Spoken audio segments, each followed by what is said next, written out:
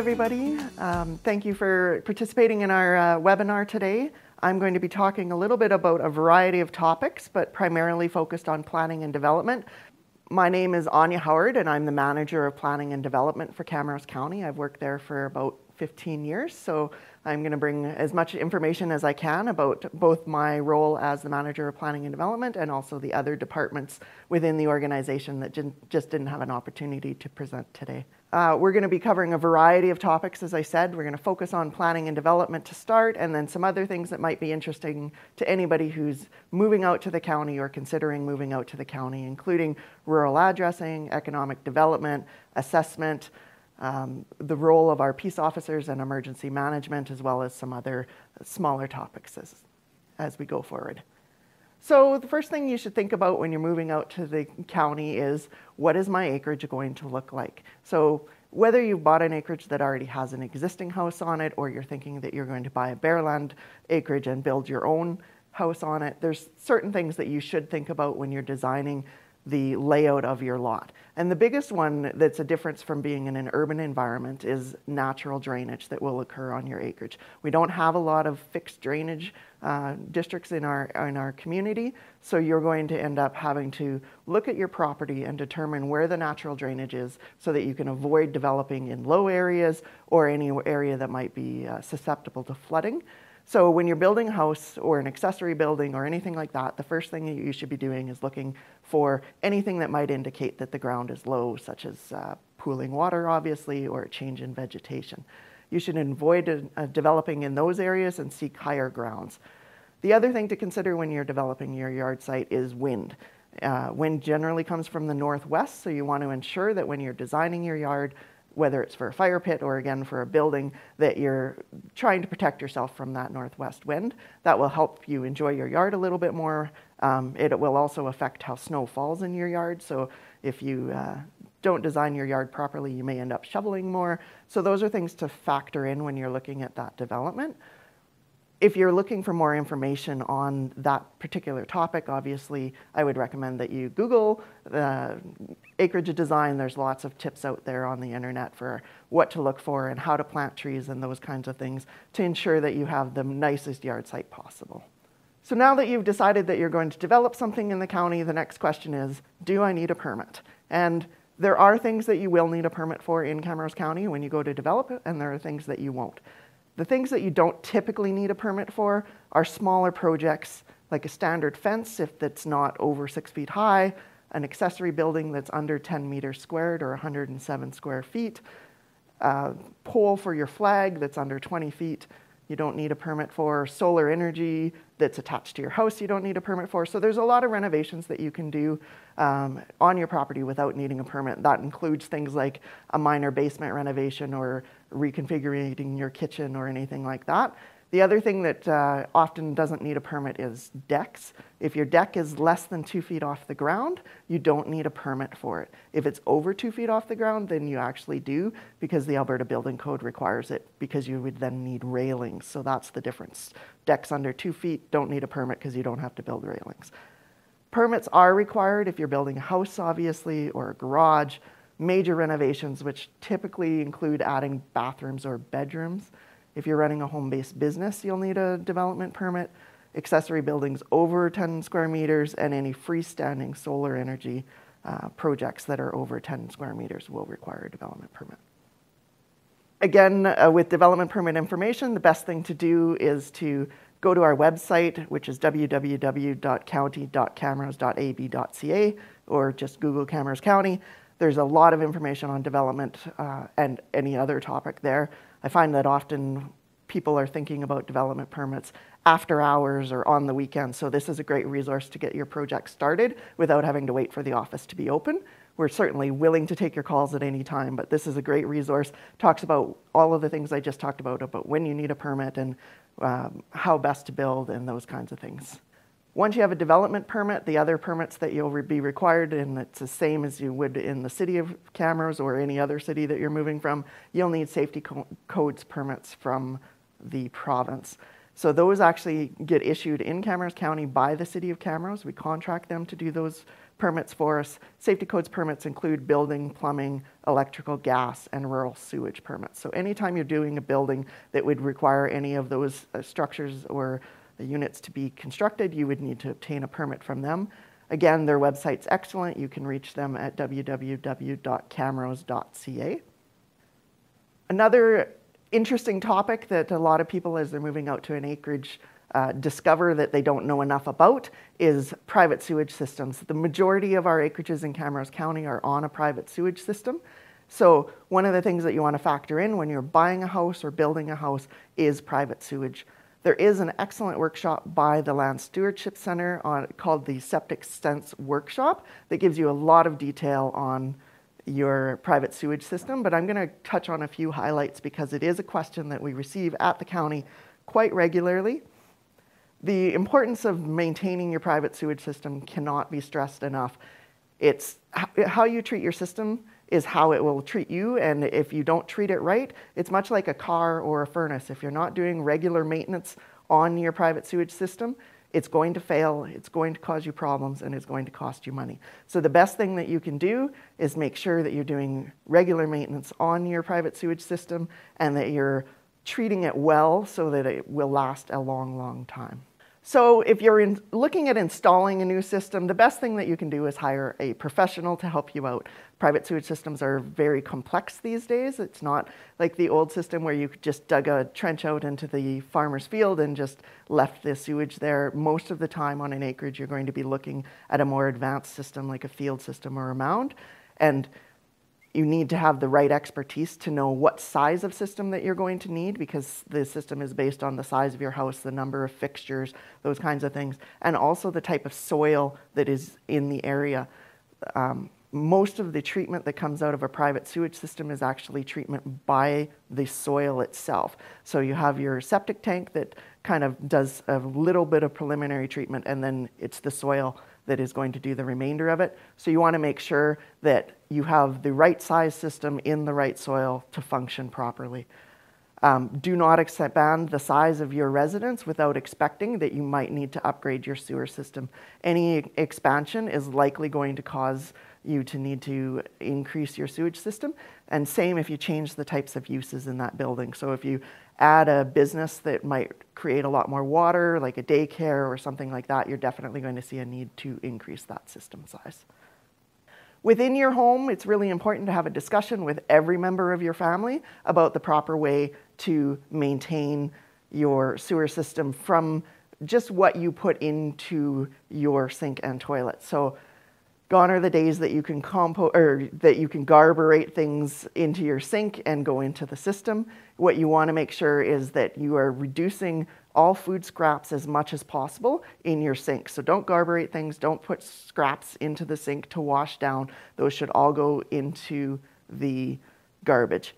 In addition, you want to see if you can use water-saving devices as much as possible, low-flow toilets and faucets and those kinds of things. Definitely be mindful of leaks and fix them as quickly as possible to try and reduce the amount of water that is going into your septic system. Other things to keep in mind are things that you absolutely, again, should not be putting in your system, and this would apply in an urban setting as well, but it's a good reminder that these things do not decompose properly and can clog up your private sewage system. So don't put cigarette butts, paper towels, sanitary tampons, condoms, disposable diapers, plastics of any kind, or any non-biodegradable materials in there. Again, avoid washing food scraps, coffee grounds, kitty litter, oil, paint thinners, anything like that that should not go down the toilet. Make sure you're not flushing any of those things. The only thing you should be flushing are bodily fluids and toilet paper. And another thing to keep in mind is flushable wipes, although they flush, do not decompose in your private sewage system. So do not flush flushable wipes into your sewer system because it will clog up and it will cost you time and money down the road. Maintenance, again, like I said earlier, it's just like a car or a furnace. You need to be maintaining your system on a regular basis. You should have it inspected once a year. You should know the location of your septic tank. The location of the soils treatment facility. You should have your tank pumped out regularly to make sure that it's running properly. And make sure that you're having a professional do those things. One of the things you definitely do not want to do is ever enter into your septic tank. Septic tanks have gases in them that can cause you to pass out very, very quickly. So you have to have confined spaces training in order to go into your septic tank. So make sure while you're doing your proper maintenance that you don't actually enter into a septic tank. And within your yard, again, going back to the fact that the soil is treating your private sewage, you want to make sure that you know exactly where that is and that you're protecting the area that your private sewage discharges into. You want to make sure that you're not driving on it, that you're not parking on it, that you're not paving over it, that you're not planting trees into it. All of these things can cause your field to fail by compressing the soils or even the pipes that run the water to the field and cause that to fail. So you want to make sure that you know where your septic system is and that you're protecting it from any type of development. It should be a nice grassy area with no trees, no development, and no parking. The important thing is to make sure that you're definitely ensuring that those areas are protected so that they don't get damaged. The other thing to consider is that you don't want to overwater them. You're already dumping water underground into that area, so you don't want to be watering that lawn at any time because you can saturate the soils, and if the soils are saturated, they can't treat your effluent. So now that you've learned a little bit about private sewage, we do get other questions about how to service our acreages. The most common questions there relate to power and natural gas. We actually have a map on our website that shows who your natural gas and power providers are. Depending on the area of Camrose County that you're in, there's numerous different providers that service our areas. So you need to find your location on the map and then determine which provider you need to contact for power and natural gas. The other question that we get a lot, and it's certainly something that you probably want to look at before you move out onto an acreage, is your internet provider, especially important if you're planning on running a home business or working from home in any way. The county doesn't keep a list of internet service providers, but there is a website run by the province that tells you where or which internet providers service each area. So basically you just take your legal description, you type it into the internet service coverage search, and it will tell you all of the providers that can provide you internet. And then what we recommend is that you contact them and have them come out to your site and test your individual site to make sure that they can provide you at your specific location. They all broadly cover a large area, but sometimes if your property is low or surrounded by trees, it can affect the ability of those service providers to provide you with internet. So we recommend before you move out that you have that checked if it's an important feature for you. Rural addressing. Again, this is part of development, but also part of the emergency management and safety of your property. It's very important, just like you know your urban address, that you know your rural address. A number of years ago, we didn't have rural addressing in Camrose County. You just went by your legal description. But now every property that has a house on it is assigned a rural addressing number. And it's important to make sure that you are aware of what that number is and that you have it near a phone so that if something happens, you can tell the emergency services when you call 911, this is where I am, because they will not be able to find you by your legal location nearly as quickly as they can by your rural address. This slide talks a little bit about how our rural addressing system works. It's similar to an urban center where your street number is the township or range that you're on, and then the numbers increase as you go to the west or to the north. But if you want more details on that, this slide is available on our website and you can find out. But if you don't know what your rural addressing is, please contact Camrose County. We do have an addressing expert who will provide you that information. And if you don't have a blue address sign, they will actually provide you a sign for a small fee. Again, with rural addressing, the important thing is not only that you know your number, but when the emergency services arrives or a package delivery arrives, they can know where you are too. So Camrose County has standardized our addressing, much like most counties do. You're required to have a blue sign at your approach that has your rural addressing sign number on it. If for some reason you don't have a blue addressing sign or it's been damaged in any way, again, please contact the county and we can get you a replacement that you can install to ensure that fire or ambulance can always find you. Another development that we often see on properties or requests for development is shelter belts. Lots of people obviously want to plant a number of trees on their property. We do have some restrictions on location of trees, so we recommend that you follow those regulations. On a typical acreage, the rule is that your trees must be at least 10 meters from the property line closest to a road.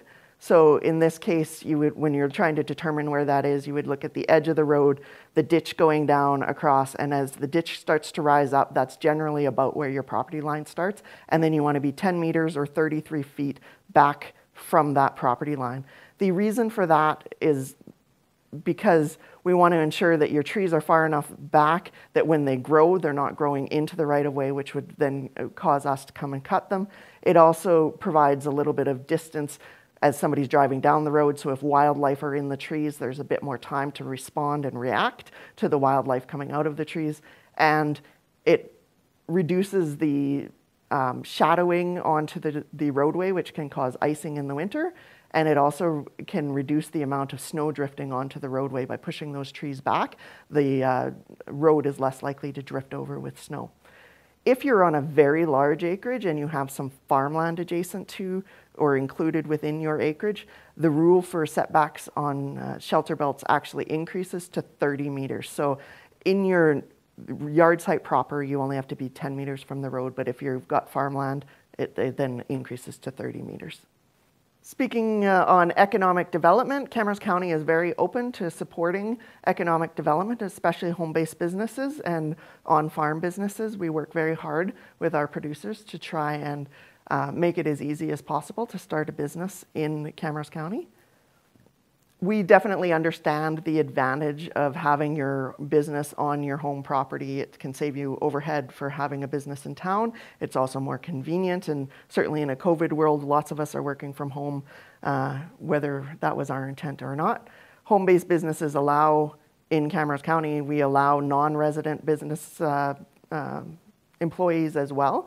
So depending on where you are in Camrose County, you can have as few as 1 or 2 external employees or up to 19 before you become beyond a home-based business. Usually the factor that we look at is your acreage isolated and it's just a single parcel surrounded by farmland? Then the number of employees you can have and the amount of business that you can generate on the farm before we say it's beyond a home-based business is fairly extensive. If you're in an acreage on a multi-lot where you have lots of neighbors, then those numbers would reduce with that increase in neighbors, just to ensure that your business isn't negatively impacting the neighbors. That's our main factor when we're looking at whether a home business is appropriate in a community, is will it have a negative impact on the neighbors? Is it going to create extra traffic or noise or dust or anything like that? If those issues can all be mitigated, then we pretty much support every home business in Camrose County. You will require a business permit for your home business or any other business in Camrose County. The advantage that we have is that we require a business permit as a one-time permit, not as a business license that needs to be renewed every year. So once you have your permit, you can run your business as outlined in your permit indefinitely without requiring a business license, which saves a little bit of money in the long run because you're not paying the municipality every year to renew your permit. We are working very hard with our businesses, and we've just recently started an economic development committee. If you have ideas for that committee, certainly reach out to the planning department or the economic development department, and we will try and accommodate those. One of the success stories that we have for our businesses is our Food Artisans of Camrose County. It's a collective of about 60 different producers that grow, produce, or process food within Camrose County. The requirement to be a food artisan is that you have to be a resident or a business owner within Camrose County or the municipalities within Camrose County. And they really do target all the different types of food from honey and beer to vegetables and beef. You pretty much can get anything. If you are thinking on your farm that you want to produce something, we encourage you to become a member of the Food Artisans. If you're not thinking you want to grow something on your own or produce something on your own, we encourage you to support your neighbors. There's information on the Food Artisans of Camrose County on our website. They also have a Facebook page and an Instagram page. So there's lots of ways to connect with them and show that you are supporting your local producers and community, and also at the same time getting really fresh food that's healthy and natural. So if you have any questions about businesses in Camrose County, certainly reach out to the county, check out our website. We do have a business resource page on our website that has an excellent details on a number of different programs that the county is offering and that other nonprofits and levels of government are offering, from grants to webinars and seminars. There's some surveys there. There's also a survey if you have a business in Camrose County and you want some more information. Sign up for the survey, which is basically to authorize us to send you a newsletter on a regular basis about what Camrose County is doing on economic development. Another question that we get asked a lot, because if you've lived in the Camrose County at any municipality at any time, you're going to see people driving around coming onto your property to do assessments. So assessments are an important part of governance throughout the province. The assessors come to your property and determine the value of the structures that are on your property to ensure that everybody is being taxed equitably across the county. The more accurate the assessed values are, the more equitable the entire assessment system becomes. Detailed information is collected through on-site inspections and also through surveys of the individual landowners. So you can expect to see the assessors at your property approximately every 5 years. You're going to see, right now they're driving a silver kind of hatchback vehicle with the Camrose County logo on it. They'll be wearing a name tag that says Camrose County with their photo on it. Certainly if you're unsure of whether they're actually a representative of the Camrose County, anytime you see a Camrose County vehicle, if you're unsure, call the office and we can check in to make sure that it is a county employee that is on your property. Assessors generally call ahead to let you know that they're going to be on your property to arrange a day that they'll be there, so you should expect them to arrive on a specific day. You've moved out to the county and now you're like, this is great, there's farmland next to me and I'm enjoying this idyllic place, and that's what we want from you, is to enjoy being surrounded by farmland and to appreciate it. But there are sometimes some people go, I didn't sign up for this, when they're seeding or harvesting at 3 in the morning right next to your acreage.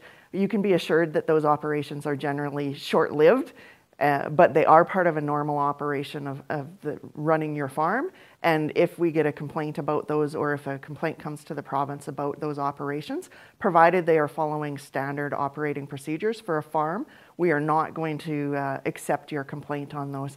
So one of the things that we like to tell people is, you know, if you're having a big special event on a specific day and you know that the farmer is seeding or harvesting, sometimes you can talk to that farmer and say, you know, my wedding's today, can you do the back 40 before you come and do the property right next to me? And generally, they'll be good neighbors and try and help you out. But you can expect, especially in the spring and fall, to have operations right next to you, creating noise and dust and traffic and lights at all hours of the day and night on a short-term basis. So it's just something to prepare for.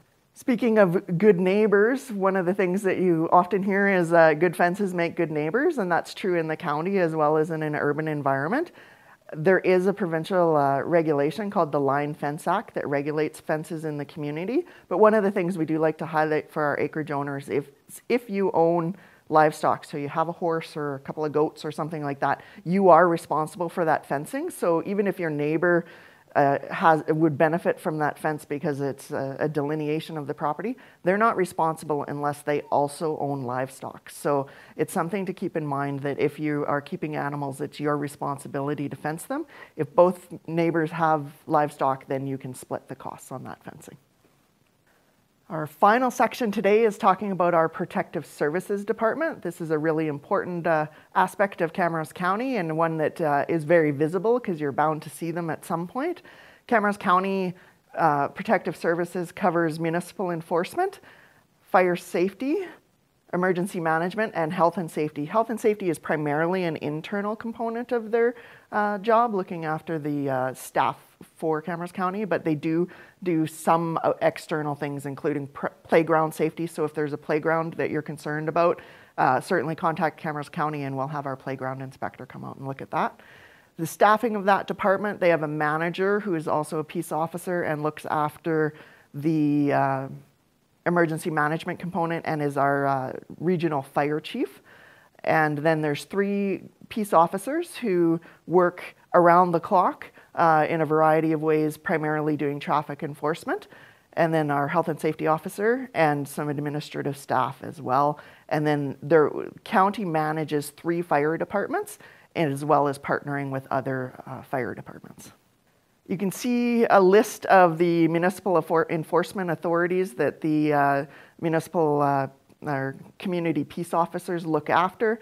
Traffic safety is probably the one that's most visible because they do patrol all of our county roads. And if you are going a little too fast, you might not just get a wave.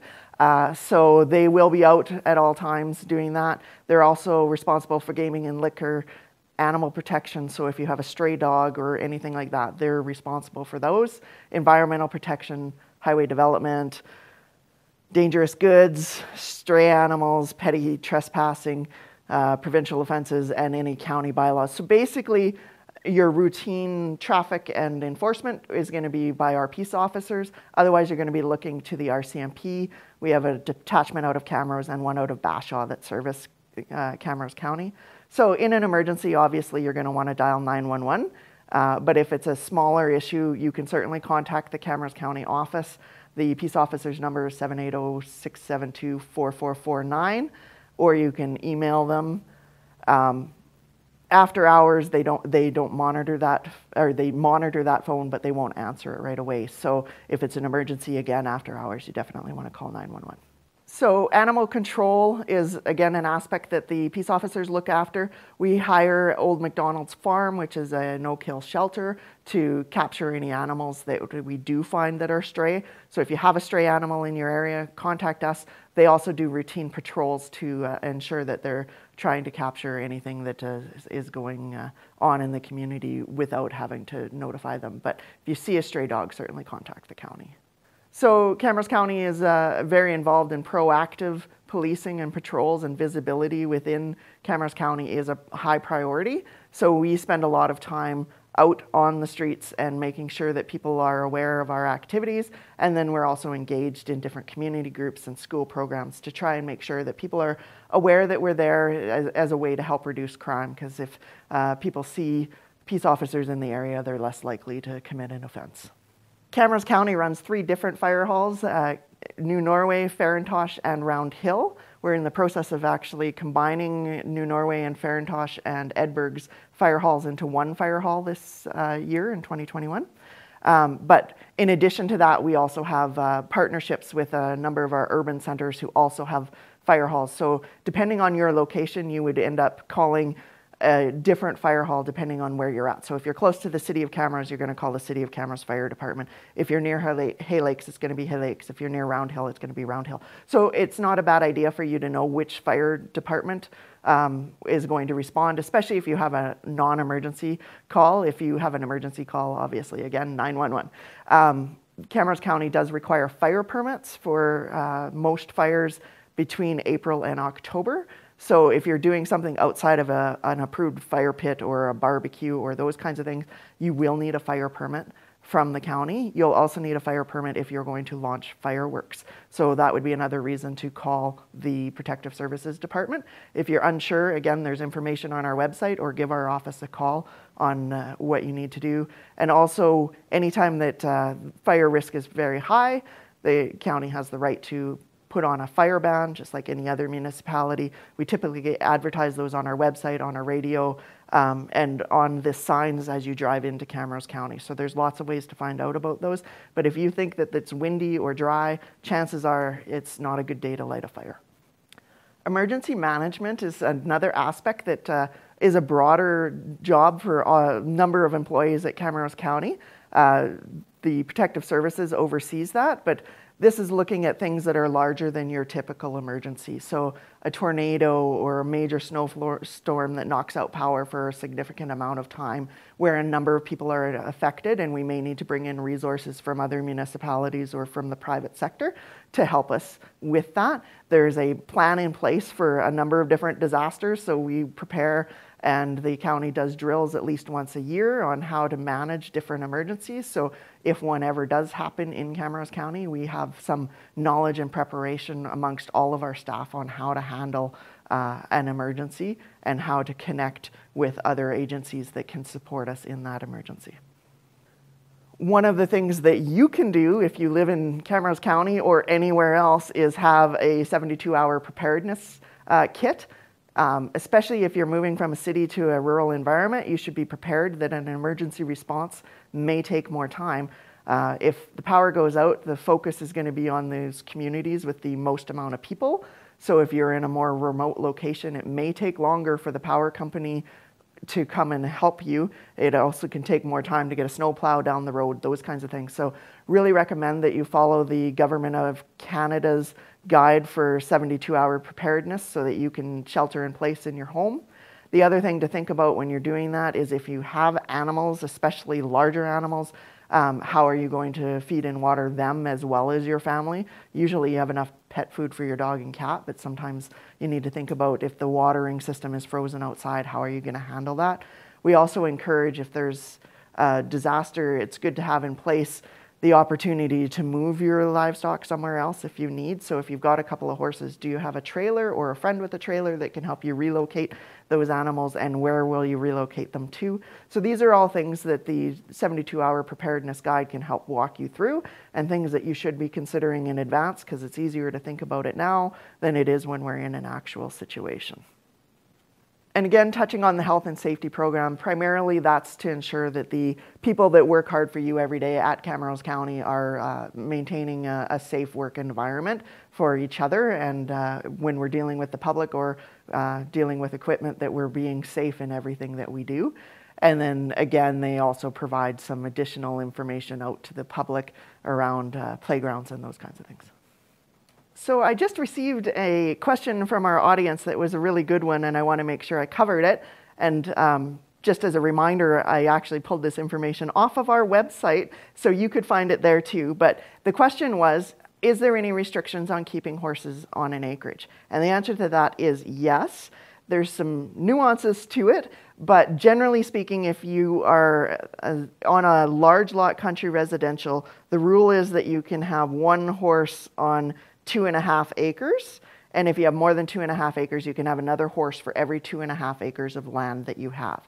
If your property is zoned agricultural, which does occasionally happen with individual acreages surrounded by farmland, there's technically no restriction on the number of animals that you can keep on that property.